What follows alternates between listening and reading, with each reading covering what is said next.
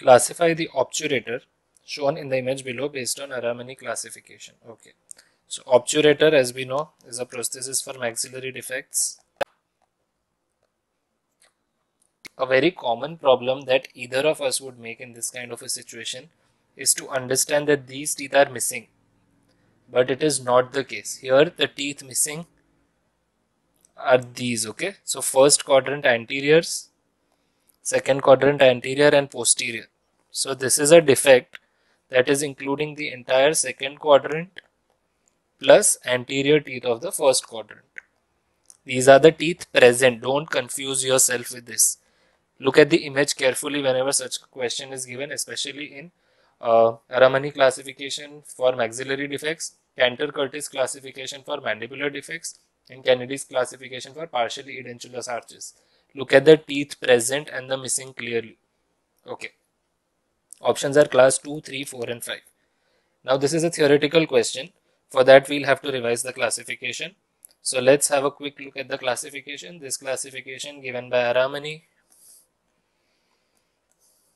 Some people like to call it Armani, but it's Aramani, given in the year 1978. Okay, Muhammad Aramani had given this classification 6 categories in total. This is class 1. This is unilateral defect extending just up to the midline, including any one quadrant. Okay, that is a class 1 defect. Class 2 defect again is a unilateral defect, not crossing the midline, involving posterior teeth distal to the canine. Okay, canine may or may not be absent. So here posterior teeth and unilateral. Class 3 is a defect that includes only the palatal shell.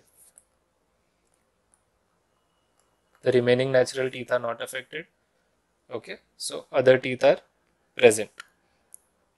Class 4, it's a bilateral defect, includes the midline, includes anterior teeth on one side, anterior and posterior teeth on the other side. So here the entire premaxilla is affected and the posterior part of one quadrant is affected. Okay. Then coming to class 5, it's a bilateral defect. I hope everyone is understanding unilateral and bilateral. Okay, bilateral defect, and here the posterior teeth are resected. No posterior teeth, only anterior teeth. Opposite of that is class 6, bilateral with anterior teeth missing and posterior teeth present. So in the given question, we have bilateral defect, crossing the midline, all posterior of second quadrant are missing, anterior of first quadrant are missing. So coming back to the image, this is class 4, right?